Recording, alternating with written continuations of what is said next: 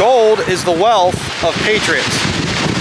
Down here at the North Atlantic, you can see here behind me the ocean. Heading out that way over there to Europe. Hi to all the brethren over there. Now in my many years of being online, been on YouTube since 2008, I've never been called a certain name that I was called the other day. I can put this up on screen here. I was called a rockhead. Okay? Because I stand for gold and silver. And people say that those are rocks. No. This is a rock. Okay? Gold and silver are metals. Not the same thing. But when you're a anti-precious metal type, well, anything goes. You just make up your own rules, I guess. And show you this. Here's a crab shell. Pretty neat. Little, formerly the home of a crab, I guess. But I want to make a point here. God created the earth to have gold as wealth. And man comes along in his sin and says, there's not enough gold for us to be wealthy. We want to create wealth some other way. And so let's create paper. And then now let's create digital. Well, that's a problem because you're getting away from what God originally designed. The Bible says in the book of Genesis that the gold of that land is good. So gold is called good in Genesis, and you get to the end of the book of Revelation, there's a city made of gold. So yeah, God thinks very highly of gold. That's his system of wealth. And patriotic people understand the importance of having a thing like gold, the historical character of gold. And you know, the other weird thing is this comment that I got that called me a rockhead. Checked out their channel, and of course, no content, which means probably that it's a artificial intelligence bot. And of course, they would certainly be against gold. I mean, I guess to them, gold would be sort of like cannibalism or something else, you know. You know, because they have gold inside them, but they believe in digital currency as a form of wealth. And but here's the point.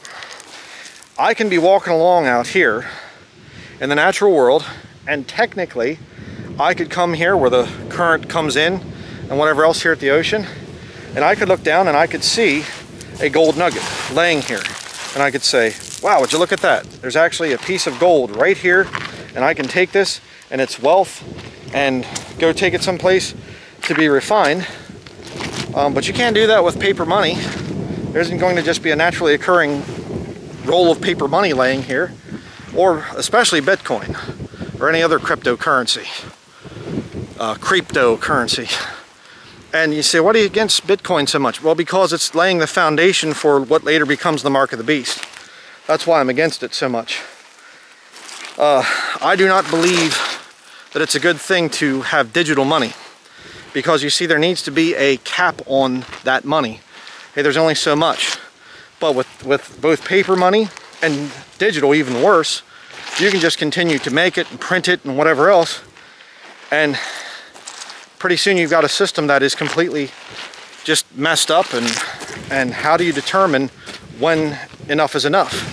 Hey, we've got enough now. Let's not do any more. You know, we've gone too far with this. How do you determine that?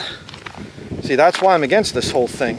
And again, as a Bible-believing Christian, I believe that God said that gold is to be the standard for wealth for all of history. As long as man is on the earth, God intends it to be gold. And when you get away from that, like I said, you're away from God's system. And it's wrong at that point in time.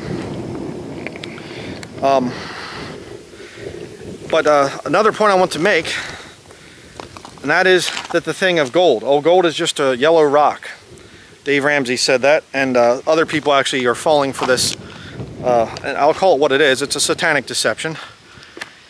It's just a yellow rock. It's a yellow rock.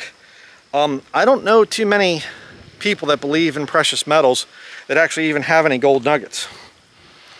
Last time I checked, American eagles and Canadian maple leaves and cougar rounds and Chinese pandas and Austrian philharmonics and things like that. Last time I checked, they were finely crafted coins that come from a mint. They're a lot more valuable than just a yellow rock, a golden nugget that just you find out here as I'm walking around and, well, there's a gold nugget right there. See? How the system works, all right? How God's system works. God's system works with, he puts limits on things. He says this is the way it's supposed to be. And he'll let people have, in their free will, he will let them go out and make decisions one way or the other and say, I'm going to go against your system, God. I'm going to go against it and I'm going to do my own thing. All right? And why does he do that? Because that way he can show that he is just. He gives people a chance. He doesn't make people robots. So people can go out and they can say, we'll try currency, cash, paper currency. How's that worked out? Never worked, once. It goes for a little while, hyperinflates and or defaults or whatever else. It's never worked. Precious metals has always been there, and they always will be. And they're given out at the judgment seat of Christ. Again, what do you say about that if you're a, cryptocurrency nut? Of course, people don't care about that stuff. I realize they're atheistic, but digital currency. God's going to give man this whole thing to do digital currency. And it's going to turn out very bad. I guarantee it will. It has to. Because it's not God's system. And they say, well, we'll base the cryptocurrency on gold, on precious metals. Yeah, we'll see how that works out. So, just wanted to do a real quick video on this whole thing. Just another irritation thing of mine. Here we have rose hips. These are very high in vitamin C. Right there. You can see, so very good to eat. Actually pretty tasty. They have some seeds in them, which you have to spit out, but very good. Kind of just like a little tart fruit. Very high in vitamin C. Seed. But one of the highest forms of vitamin C in North America. Out here, free for the taking. Nobody even picks them. It's amazing. Again, God's system of natural health. How many people even care? They don't. We'll come up with pharmaceutical drugs with all sorts of different ways to make people healthy. It doesn't make people healthy. So, get out there and discover what God originally created.